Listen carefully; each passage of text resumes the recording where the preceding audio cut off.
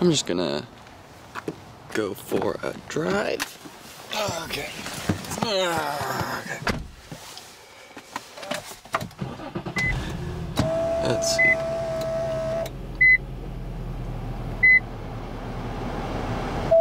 Whoa, beep.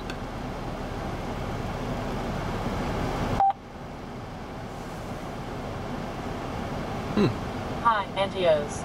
Oh. How are you? Good. That's good to hear. Would you like me to unpause your music? Yes.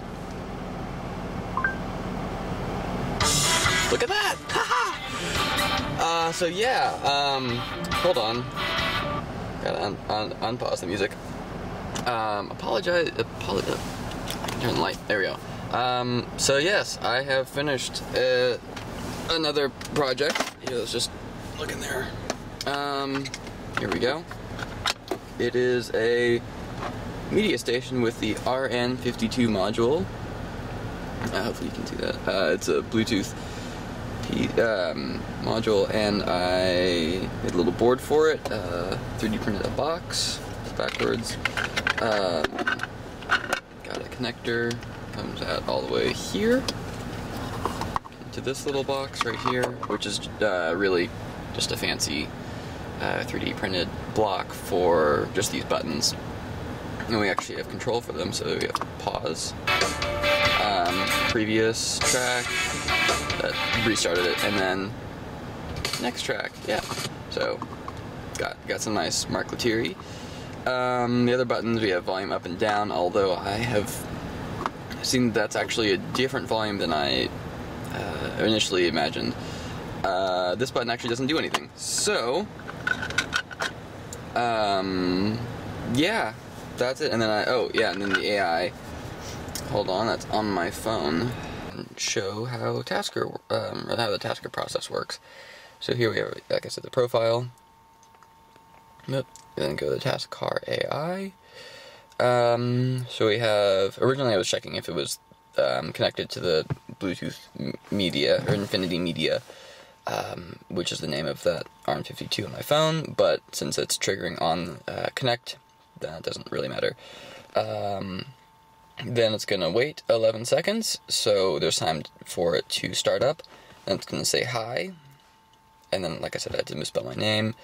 That was for other things that I'm going to try and do. So within the first 10 seconds, you're able to use the buttons over here to input commands. So like if you push the previous music button or something, it will do something like text someone or something to that extent.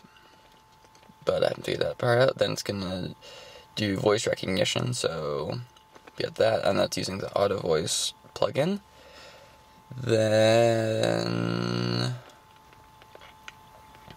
it's just going to say, that's good to hear, blah, blah, blah, if the AV comms auto voice communication, I assume, is good, then, well, I took out the wait, then it's going to, wait, where's the unpause, oh, there we go.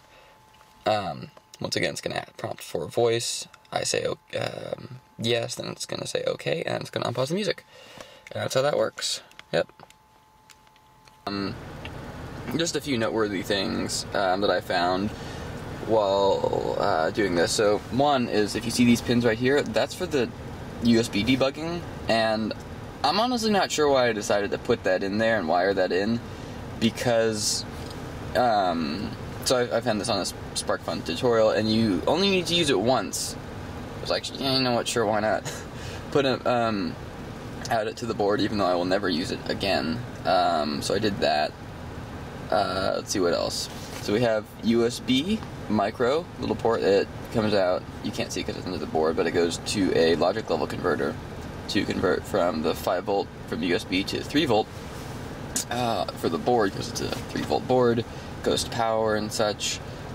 Originally I had a voltage divider, but I found for some reason that as soon as I started playing audio, it either drew too much current or messed up the resistances, and it just turned off for some reason, which was strange.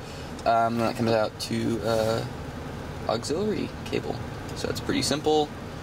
This is screwed together, but as I'll link to the Sparkfun tutorial that I used, is essentially just one of these wires. I think the black one is ground. It goes in here, and then there's just a circuit board, not unlike that. That just has the wires going out to each button, which just grounds each signal, which goes to the GPIO pins right there. Very simple. I have found while playing music that it can be staticky sometimes because you turn the volume up to listen to it, and I found that there's actually 3 distinct volumes, it seems.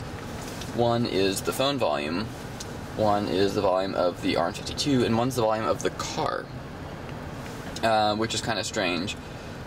I found that turning the volume all the way up on the phone, and then keeping the low volume on the RN-52, and the low volume on the car is going to reduce as much static as possible, because if you have a high RN-52 volume, first the startup beeps are going to be really loud, and then they also, what was it?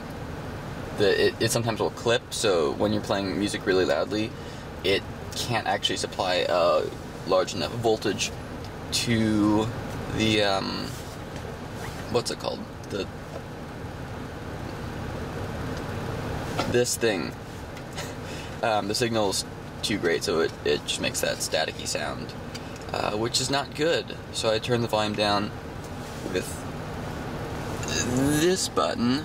Unfortunately, it's not working quite right, but all the other buttons are fine. Another nice thing about this button layout, which hopefully you can see, there we go, is because I'm driving and my eyes are on the road, you can actually figure out which button you're pressing just by feeling the surrounding buttons. So here you know that if you feel 3 buttons on the left side, you know you're right here. No buttons on the top, and 1 button on the top right. You know exactly where you are. That's another nice thing. I think that's about all. That was just a cool project I've been working on. I may add to the Tasker AI. I'm actually fairly new to that, but it's been working pretty cool so far. Yeah, and that's all for this project. Bye!